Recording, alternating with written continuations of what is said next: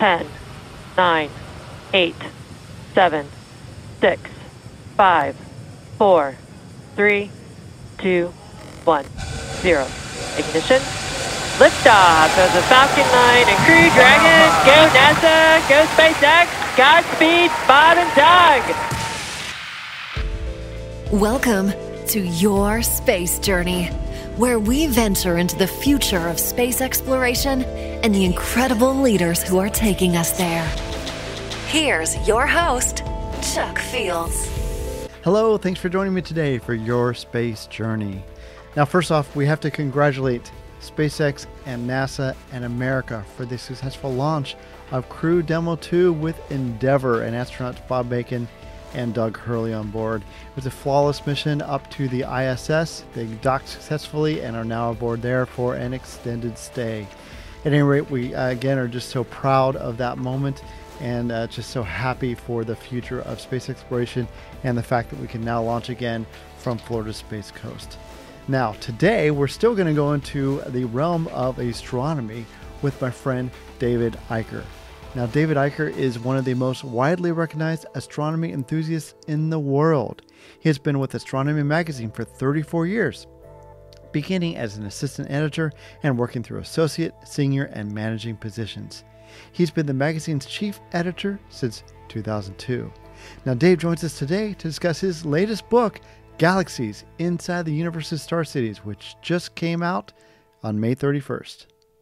But before we get to my interview with Dave, I want to share the space journey of my friend Jeremy Miller.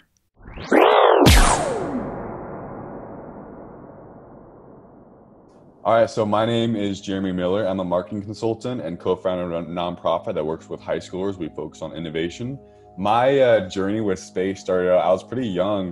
Like ever since I was a kid, I was just like enamored by the whole concept of like astronauts. And like a lot of people are, but like I just had this like close affinity to it. But it was, I don't remember like what grade I was in like elementary school. But there was a time where it was like a career day or something. And I was having a conversation with a teacher, and long story short, you know, I kind of got this vibe from my teacher that I would not be able to be an astronaut because I have consistently in school had bad math grades. And like, you know, astronauts, it's like rocket science and physics and just like math and calculus at high levels. And like, I almost like had this like vengeance from like a young age that like, I was going to be involved in the space or marketing for the space. Of course, at the time I wasn't thinking about marketing, but I was going to be involved in like the space some way, somehow. And of course, at that time, I only thought the only role within space was like being an astronaut, but of course, there's a plethora of other roles. But just the concept of space just like intrigued the heck out of me. Just like the vast, you know, possibility was so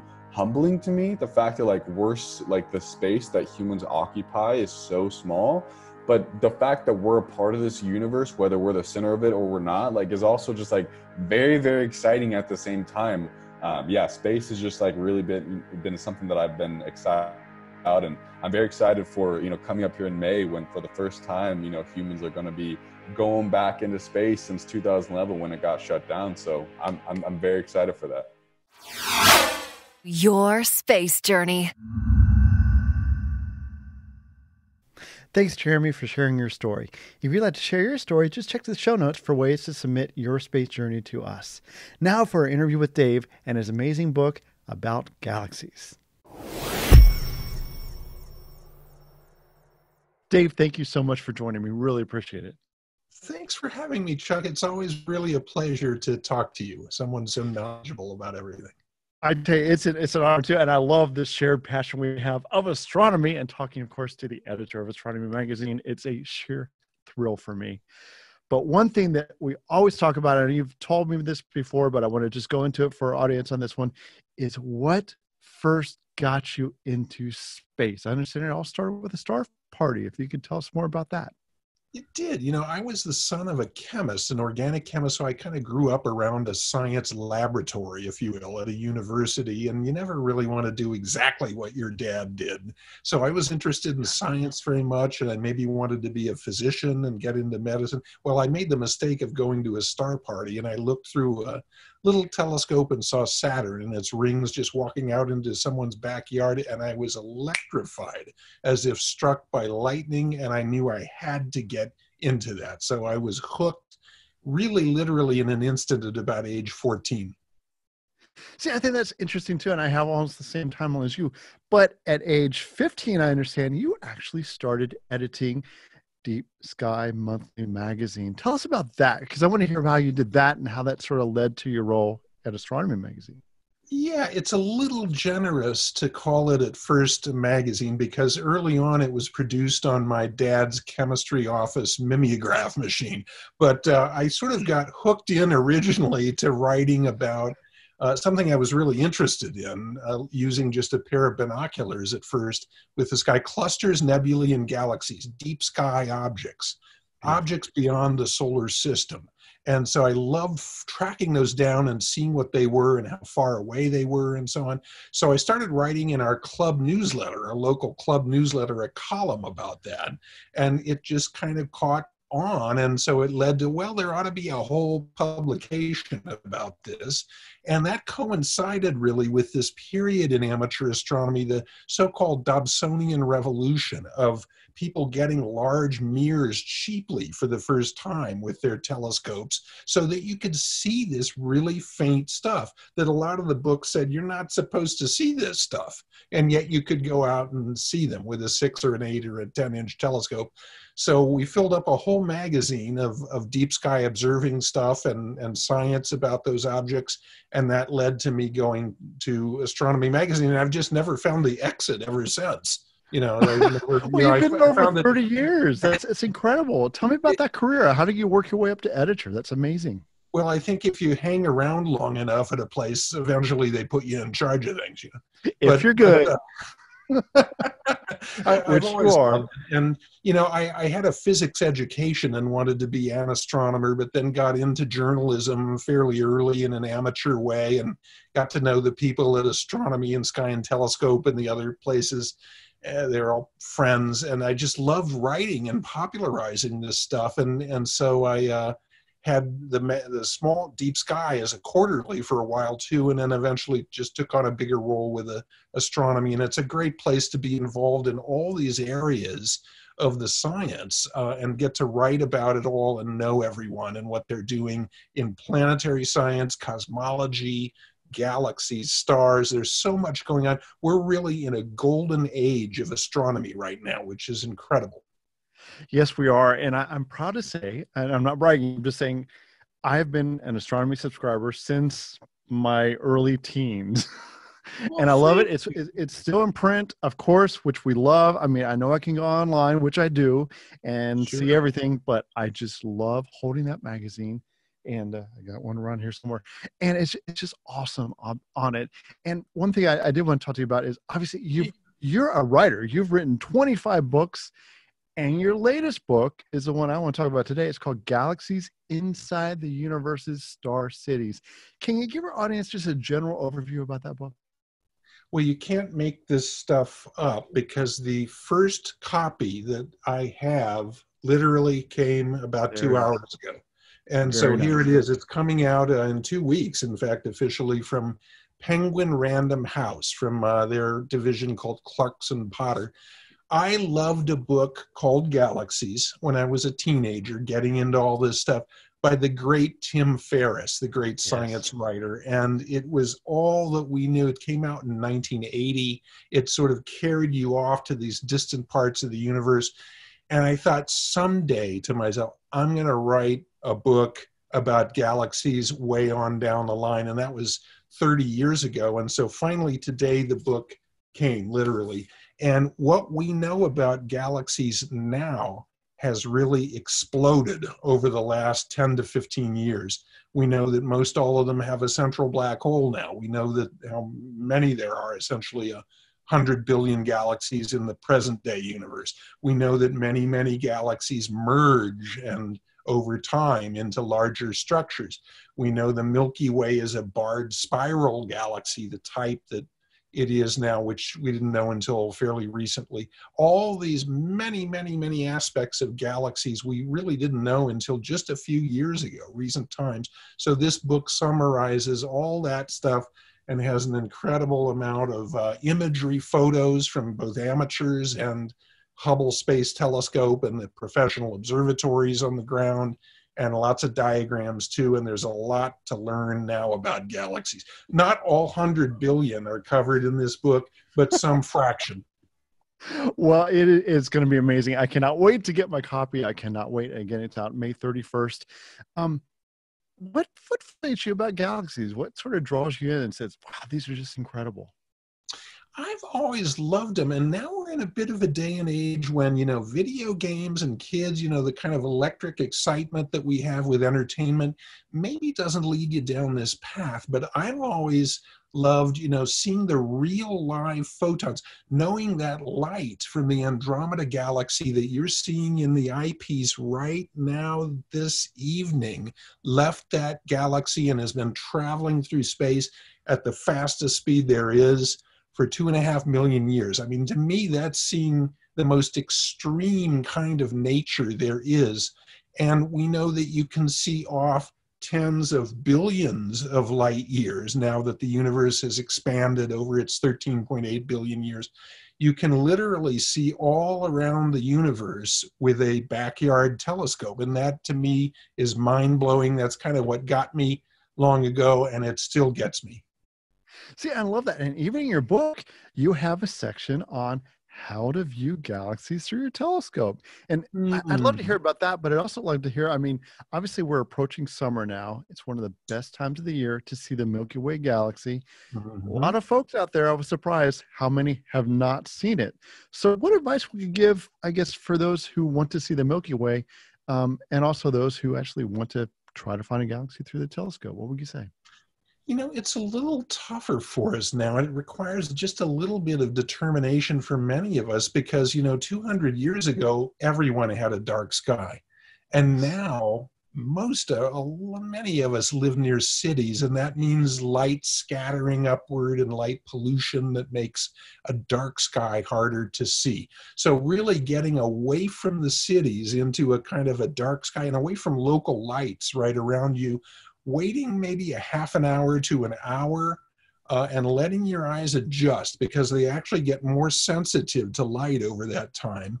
And then during the summer evening skies, you can see the band of the Milky Way going across the sky. That's the unresolved light of billions of stars within our own galaxy seen from within. And with a 4, a 6, or maybe, an 8 or a 10-inch telescope, the larger the better in collecting light, of course, but then again, the larger the telescope, the harder it is to lug around. So yes. You need to strike a balance there with telescopes. But with a small telescope, you can see dozens to many hundreds of galaxies in a simple small telescope for a few $100s. So you can really travel and get a bit of perspective, especially in these challenged, unprecedented times we're in now, on what else is out there. We have one little planet here we're on, but it's an awfully big universe out there. And that gives us a lot of cosmic perspective on where we are and what we're going through as a civilization.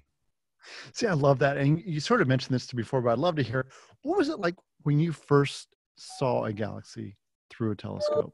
Like my experience was with the Andromeda galaxy, obviously, and just the immense distance, and we're seeing the light now, like you said, from 2.5 million years ago. What was your first experience like when you looked through a telescope, saw a galaxy for the first time? Well, it really kind of blew my mind. And of course, you get better with it as time goes on. Your eye gets used to seeing the subtle light and so on. And I had a pretty, a little bit of a spoiled beginning, because after about a year with binoculars in which you can just barely make things out like galaxies in a good sky, I jumped into a Celestron 8 telescope that was a really nice, fine telescope. And I also grew up in a place in suburban rural Ohio, southern Ohio, where you had a pretty good dark sky. I could wander out from my house into a farm field behind our subdivision and have a pretty dark sky right off the bat. So that was nice too. But I think that I felt like it enabled me to travel mentally out in space and see how incredibly large the universe is. We think of our problems here and our challenges on Earth, but remember, just within our galaxy, the nearest star, if the sun were the size of a pea and you placed it in London, then the nearest star would be a tad smaller than that and would be sitting there in Paris. So the distance scale of our universe, that's just the nearest star of 400 billion stars in our galaxy, let alone all the other galaxies. It gives you real perspective seeing these things for yourself, in that this is an incalculably large universe that we live in. And we ought to take good care of the one place that we really have here down on this planet. That is so true. Now, I love how you talk about the scale. And I want to ask how your book sort of addresses that, because I mean, I know you pointed out how even the Milky Way galaxy from one end to the other, it would take light 100,000 years just to go across that. How does your book talk about just the immense scale of the universe? That's a very good question. And the numbers and the scale, they're so large, it's hard for us to grasp all of this stuff, especially when we get far out into the universe. So I sort of set it up as sort of traveling through a spaceship, if you will, of the mind, very much like our pal Carl Sagan did, many years ago with Cosmos.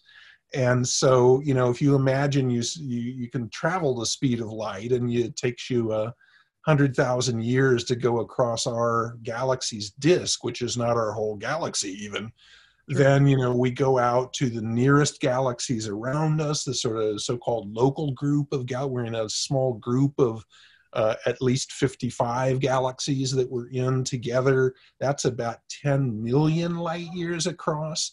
And then we get to the nearest cluster of galaxies, rich cluster of galaxies near us. That's 55 million light years away from us. Well, that's nothing still, because the diameter of the universe is nearly 100 billion light years since it's been expanding from the Big Bang. And there you get out to the extremes, to these big walls and sheets and filaments and superclusters of many, many thousands of galaxies together that are the most distant structures we know of. So it kind of does blow your mind a little bit, and you need to hang on and try to compare all these scales, but it's what we have. It's the universe we live in.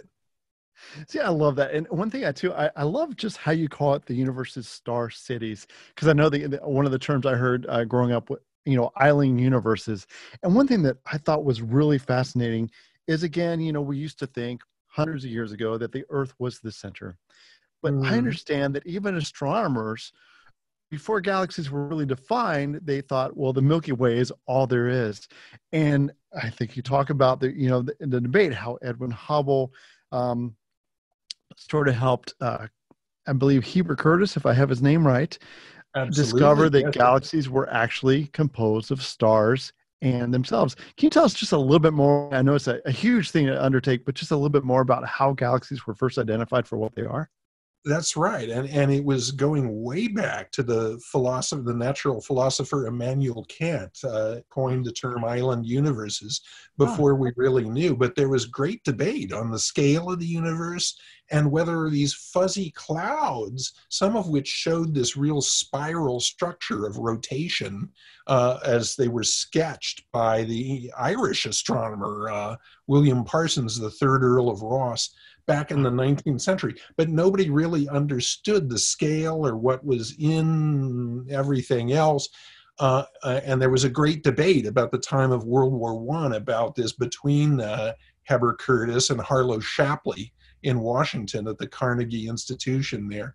And that it was unresolved. And so really it led to, in the early 20th century, two astronomers making a big breakthrough.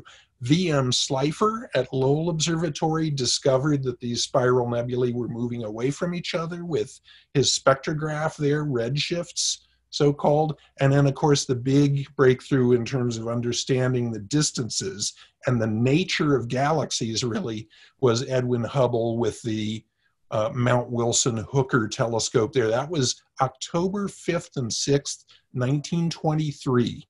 he took a shot and discovered a particular kind of star that varies in brightness that was clearly identified, its type, and it was so faint compared to the ones that we knew, he could calculate that Andromeda Nebula, spiral nebula as it was called then, was much farther away than anyone. It was 3 times farther away than anyone imagined the whole universe was at that time. And that was the breakthrough that led to the understanding of galaxies. See, I thought that, and I love how you wrote that in your recent article in Astronomy magazine, how he thought it at first was a nova and then realized, no, this is a variable, totally expanded the size of our known universe at that time. Incredible. Now, one thing I can't wait about your book too is you have pictures of all these incredible galaxies. You've got over 200 pictures and images, some from the Hubble Space Telescope, some from ground-based telescopes. But I think some of our viewers may not know that there are just different classifications of galaxies. You mentioned spiral, you mentioned elliptical. Can you just give us a just general overview of all the different types of galaxies there are?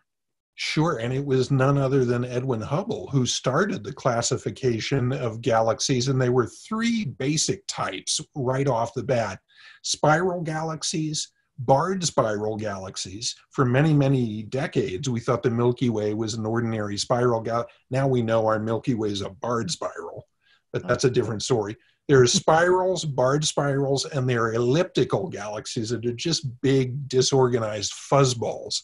However, lots of little twists on all these started to be found. And by the late 1950s, a French astronomer who came to America and went to the University of Texas, Gerard de Vaucouleurs, who I had the privilege late in his life of knowing, getting to know and so on, he reclassified things and added a more sophisticated classification system than Hubble. And he had rings with galaxies and so-called lenticular lens-shaped galaxies, peculiar galaxies that had strange properties, and also studied lots of interacting galaxies that were colliding with each other. So really the sophisticated organization of galaxies, and all sciences, of course, start out with classifying things before we really understand them, Right. That really took off and got well-defined by the 1960s and 70s by Gerard de Vaucouleurs. Very nice. Got to ask this. How can our audience get your book? Where can they go to order it?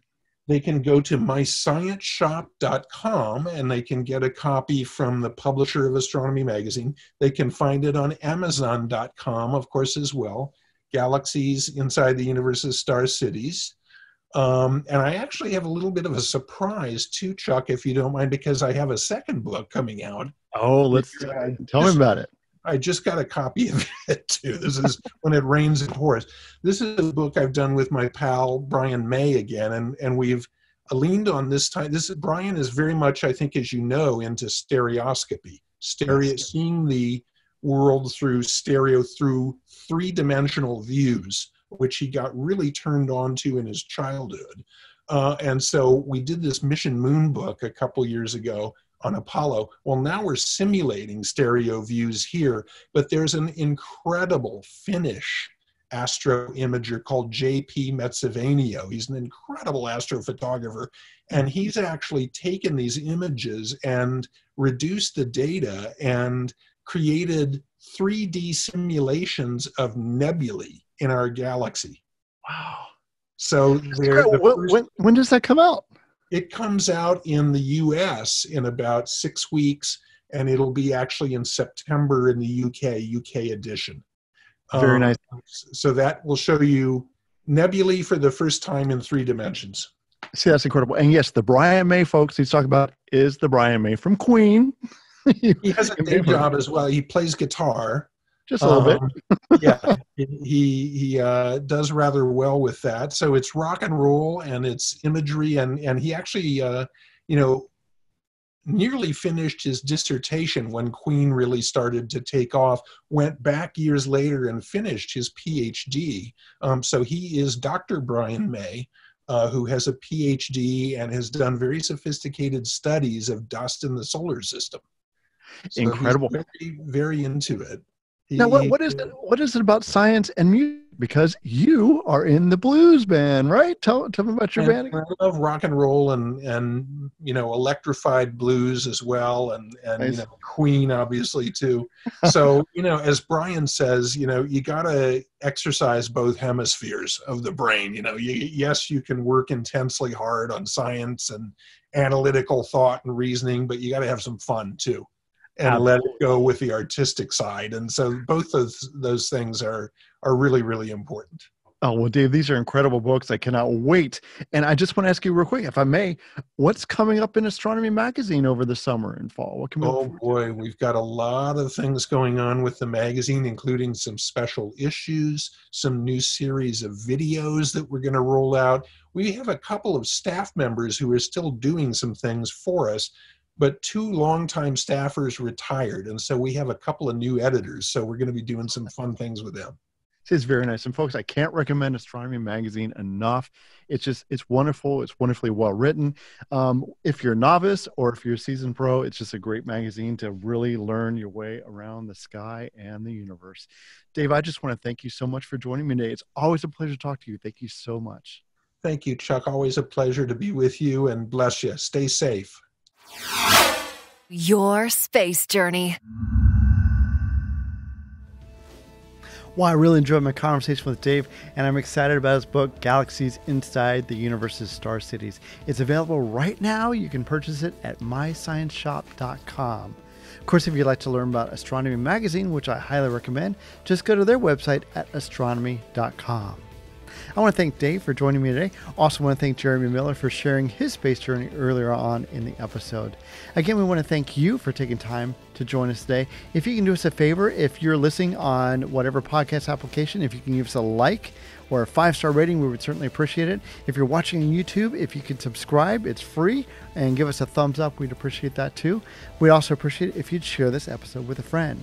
But at any rate, thank you so much for taking time out of your busy schedule to join us today. We do appreciate it. We'll see you next time. God bless.